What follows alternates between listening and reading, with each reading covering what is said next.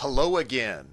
This chapter will explain a little about how Spring Valley Lake is organized and managed. As you may already know, SVL is organized as a homeowners association or HOA. We are considered a large HOA. An example of a small HOA is a condominium or a housing project with less than 50 lots or homes.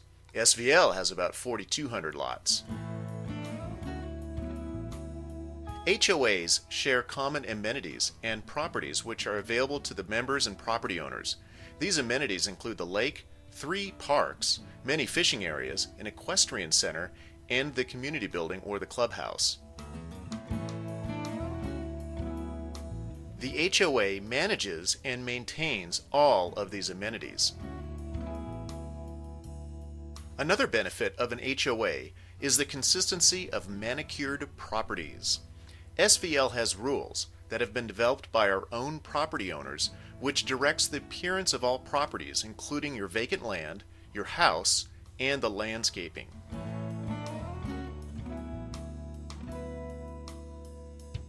Keep in mind that SVL stands for Spring Valley Lake, the community or geographic region, whereas SVLA stands for Spring Valley Lake Association, which is our HOA. There are 4 main documents that direct how SVL is governed. One very small document that is not included in those 4 is the Articles of Incorporation. This small document defines our California nonprofit corporation status. The most significant governing document is our Covenants, Conditions, and Restrictions, or more commonly referred to as our CC&Rs. This one document is like the Constitution of Spring Valley Lake. The next document is the Bylaws. They define the panel of people that direct SVL, also known as the Board of Directors, and it defines how elections are to be held. The Architectural Guidelines describes not only how houses are to be built, but also their appearance, including the surrounding landscape. The Rules and Regulations defines the rules regarding our common areas, such as our lake and parks. Here are what the covers of our 4 main governing documents look like.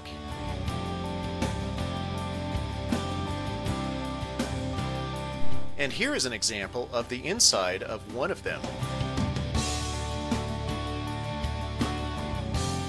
You should have received a copy of all these documents when you purchased your property here.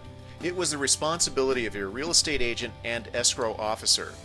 As a property owner, you are responsible for being familiar with the contents of these documents. If you do not have a copy of them, contact the association office or visit www.svla.com.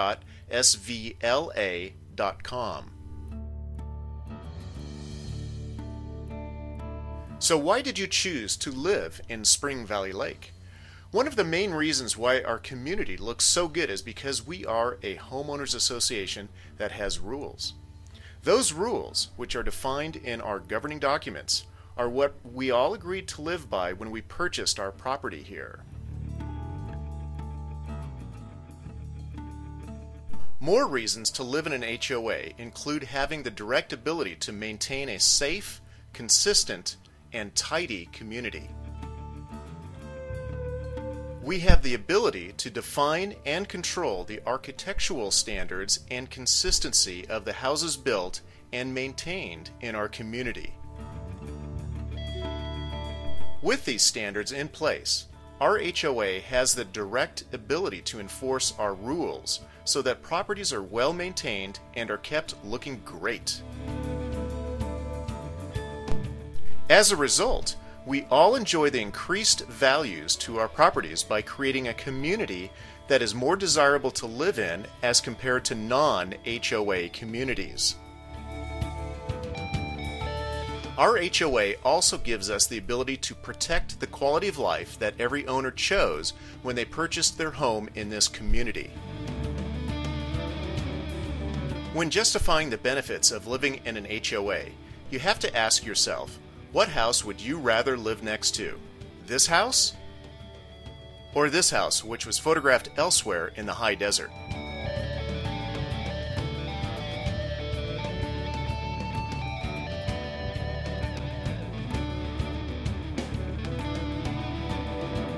Our HOA is governed by a 7-member board of directors.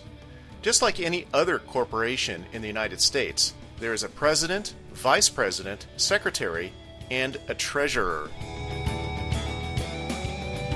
Each board member has a term of 2 years and can serve 2 consecutive terms before being termed out.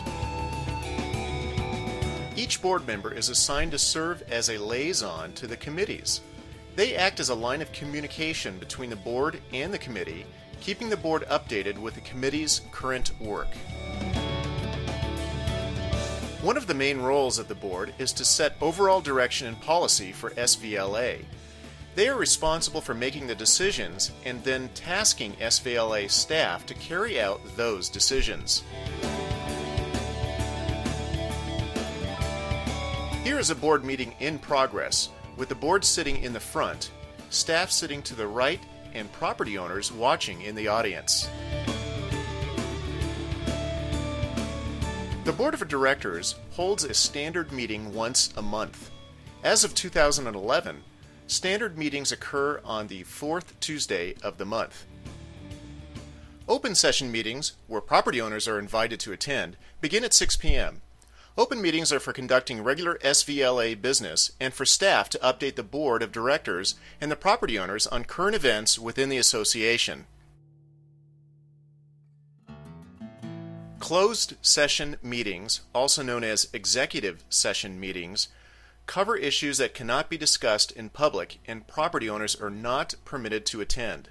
These affairs include 4 subject areas: staff and HR issues, legal affairs, business contracts, and property owner discipline.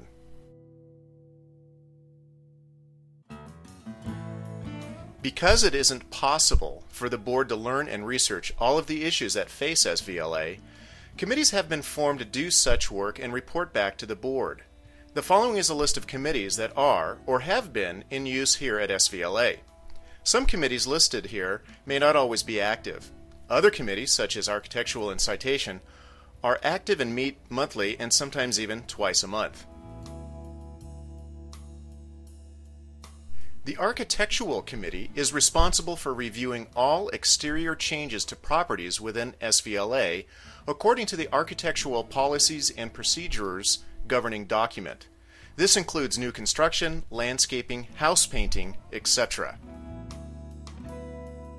The Citation Review Committee reviews citations issued to property owners and is part of the appeal process when property owners challenge citations. The Communication Committee finds ways of improving the communication within the community. The Community Planning Committee helps the board with research for projects within SVLA. The Equestrian Estates Committee's sole purpose is to cover issues related to the equestrian side of SVL. The Governing Documents Committee meets when necessary to give the board recommendations on changes to our governing documents. The Governmental Affairs Committee monitors the activities of our neighboring governing agencies, such as the City of Victorville and the Victor Valley College.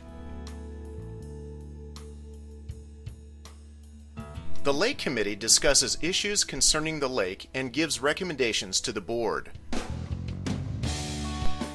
The Public Safety Committee discusses issues regarding the safety and security of our community.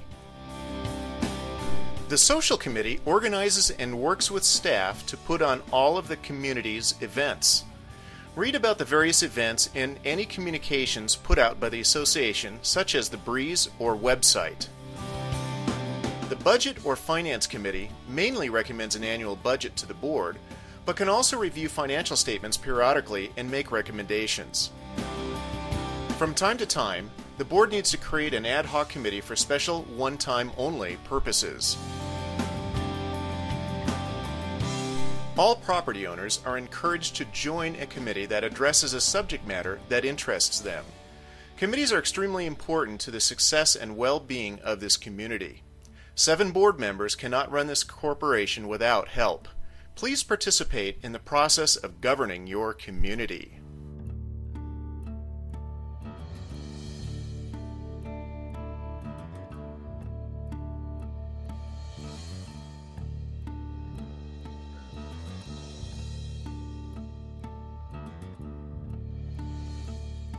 All board and committee meetings, as well as most activities, take place at the community building.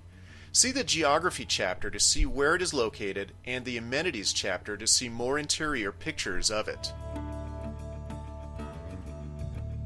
The association strives to communicate to the residents of SVL. This is done in several ways. As of 2011, 2 different publications are sent out: the Quarterly Breeze and the monthly Shootin' the Breeze. Our website is www.svla.com and is updated with current affairs and events. You can sign up for the e-Breeze, which is an email blast. From time to time, signs will be placed to announce upcoming events. And lastly, there are bulletin boards located in the post office and in front of the community building.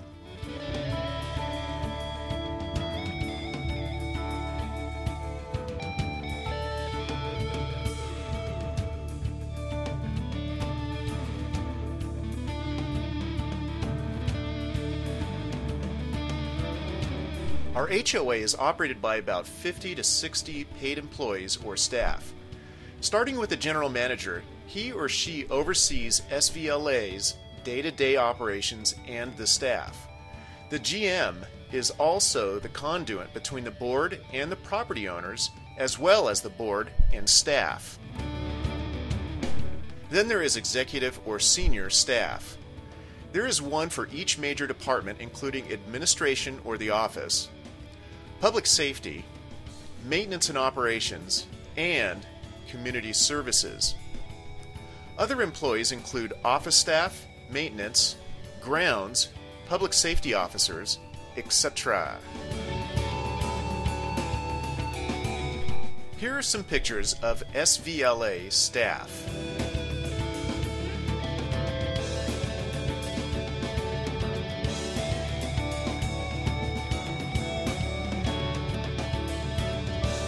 This is a general organizational chart that shows the relationships between the board, committees, and staff.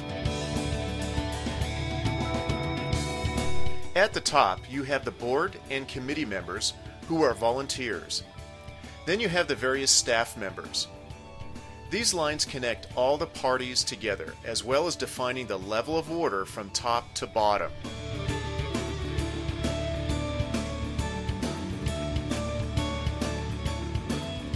SVLA owns, maintains, and operates numerous pieces of equipment that help with the day-to-day operations of our community. Here are just a few of them.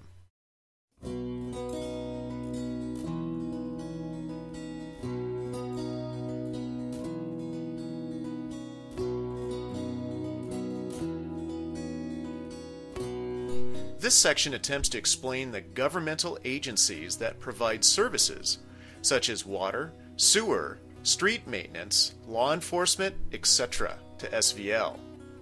It is complex and confusing, but we'll do our best to explain some of the details.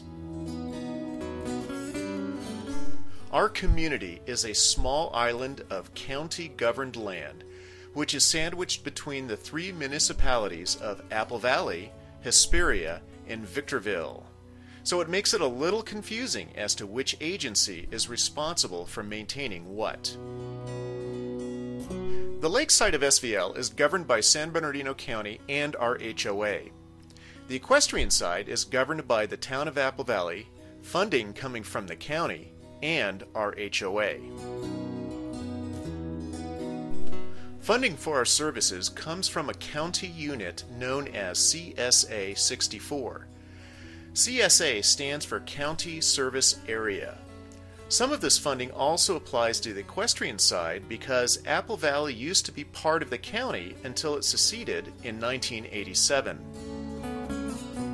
SVL is not associated or connected whatsoever with the city of Victorville. However, we share the same zip code.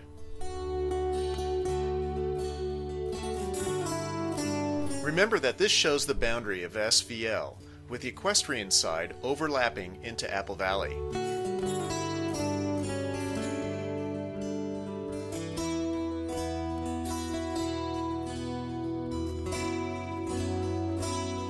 So CSA 64 provides several services to the lake side. This includes our roads and pavement maintenance and street sweeping. Our residential water supply comes from wells maintained by CSA 64. Our sewer is also maintained by them and is connected to the Victor Valley wastewater facility near Oro Grande. Although they clean out our drains and V-ditches that empty into our lake, another county department manages the flood control along the Mojave River. The property taxes that we pay to the county are used to fund and pay for all of these services. This map shows our little county-funded island. Notice the portions that overlap into Apple Valley. Now, here are some examples of the items that CSA 64 maintains and how it affects our daily way of life here in SVL.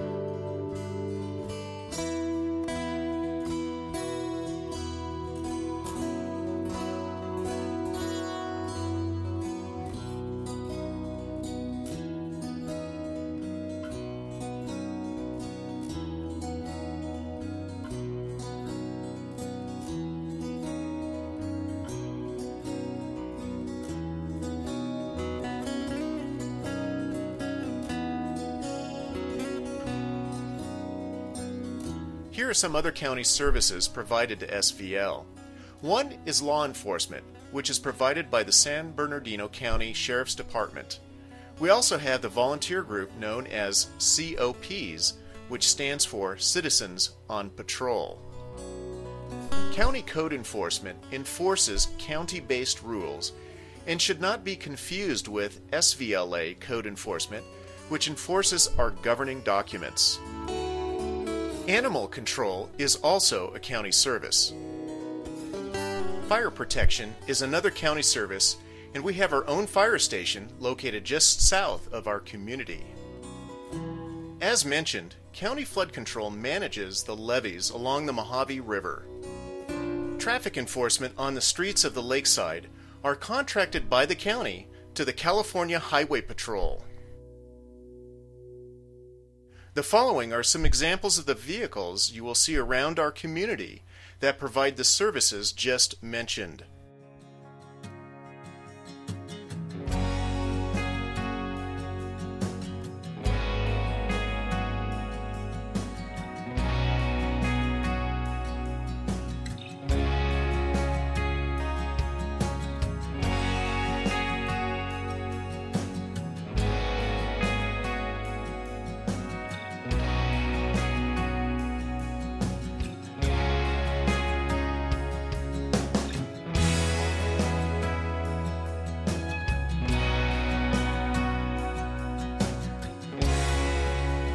All of our county services are governed by a board of 5 supervisors.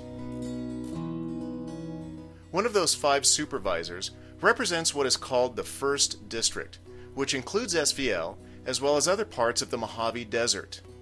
This map shows the large area of San Bernardino County that the 1st District covers. We get to vote for our 1 supervisor, not all 5 of them from the other areas.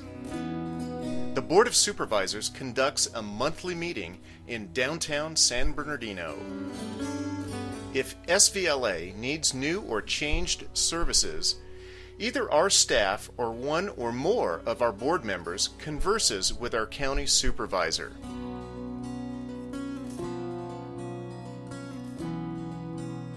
Lastly, we are going to discuss how mail is delivered to SVL residents. This only applies to the lakeside. SVL lakeside properties have no home delivery, but the equestrian side does. Residents of the lakeside pick up their mail at the SVL post office. The post office has P.O. boxes, officially called SVL boxes, for property owners and tenants. The post office is located inside of the small shopping center located next to the south side of the marina. Our post office is actually a full-service post office, and anybody, not just SVL residents, can use it. Be advised that delivery companies such as UPS and FedEx will only deliver to your physical address, not your SVL box. You must provide them with your physical street address.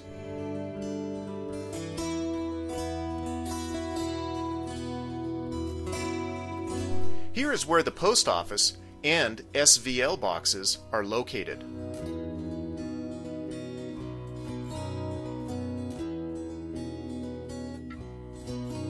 And here is what the SVL boxes look like.